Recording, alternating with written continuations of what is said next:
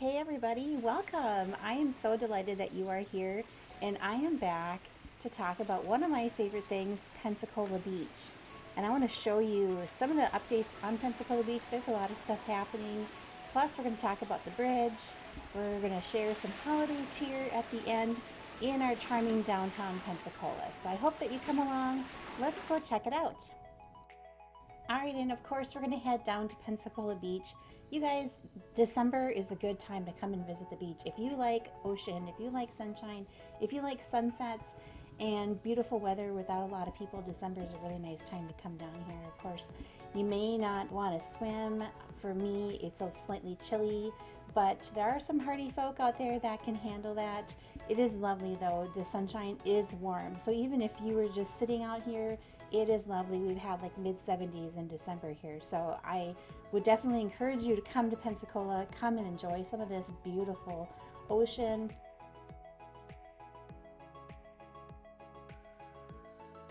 And we're going to check out the Pensacola Beach Boardwalk, and there's a lot of changes happening here. But first I want to talk about the Ron John Surf Shop.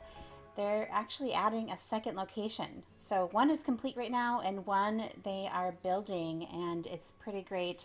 It's going to expand a lot of shopping for that store, and I'm sure everybody's going to appreciate that.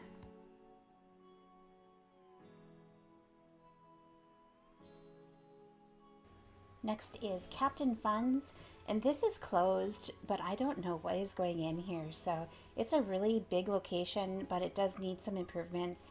I know that they have multiple buildings that they used, and there used to be like a upstairs outside that they would use, but this is closed now, and I'm excited to know what's going to be going in here.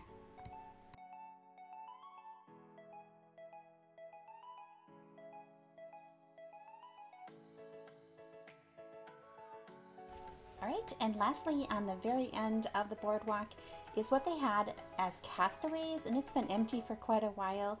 They've actually like gutted it, and it's kind of down to the bones, and they're kind of rebuilding it, and it's going to be Whiskey Joe's. And I actually started looking around and looked at the Escambia website, and they're registered as an approved plan for Whiskey Joe's. It's going to be a fun little spot, and yes, they are completely renovating it. I cannot wait to see what this is going to be looking like. The website for the other locations looks like a lot of fun. And it looks like they're completely rebuilding this patio out back here. And also I noticed some palapas and picnic tables.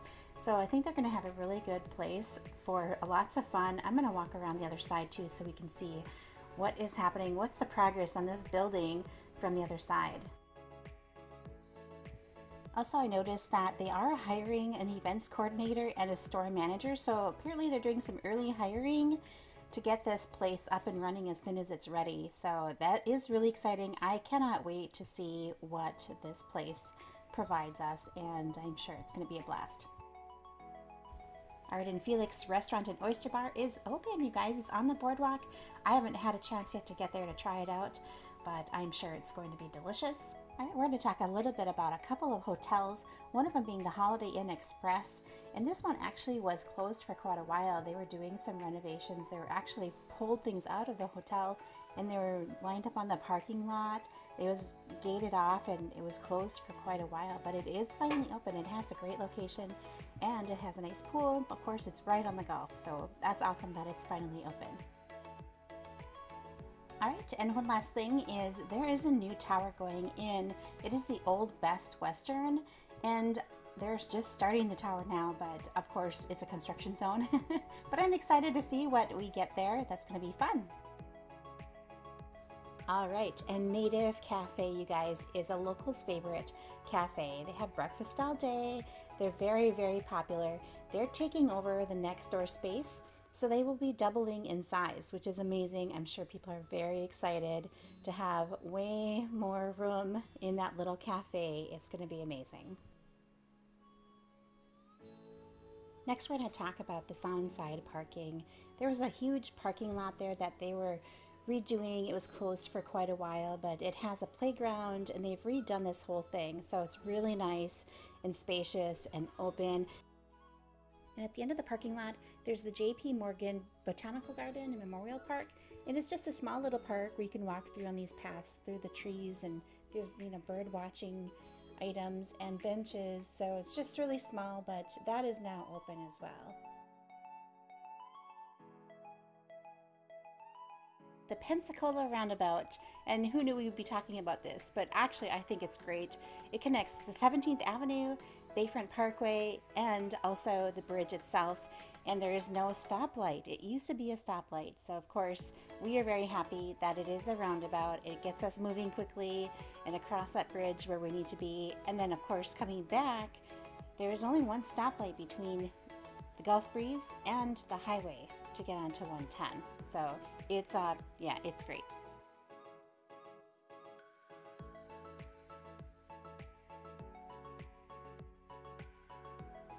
Next, we're going to talk about the Pensacola Bay Bridge, and it looks like we're going to have one more summer season until the other half of the bridge is complete.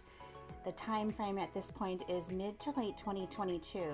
And of course, we did have damage on this side of the bridge when it was completed. Shortly after, we had the hurricane and the barge that was pushed into the bridge that they had to fix. So they fixed that. Unfortunately, the walking and the biking paths are not done yet. And I know a lot of people really like to have that available. So hopefully they'll work on that as well soon. But we are looking forward to the other half of that bridge. Unfortunately, it's just going to be a little bit of a wait for us to be able to have that side. I'm so excited to show you downtown Pensacola. So just in general, downtown Pensacola is so cute and charming. It's awesome. It's one of the reasons why I fell in love with Pensacola. But in December, they decorate it. They have it all decked out, and they have parades. They have a whole lighting festival to light up the city. So every year, everybody comes out on Palafox to celebrate the lighting of this entire city, and it's beautiful. And if you know me, I love the lights. One of my favorite things to do in December is to drive down Palafox when it's all lit up at night, because it is just adorable and beautiful. And I just, you know, I'm so impressed with Pensacola.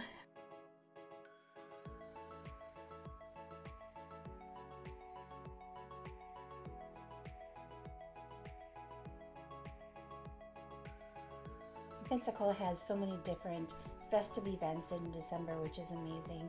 One of my favorite things to do is to come out to Sowell Farms, and it's not in Pensacola, it's just out a little bit, and you can drive through this whole Christmas display. So definitely spreading a lot of Christmas cheer, and it's one of my favorite things to do. All right, and that concludes my video today. Thank you guys so much for coming along.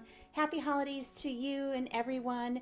And if you want to stick around, I have a couple of outtakes and final thoughts. Thank you so much, you guys.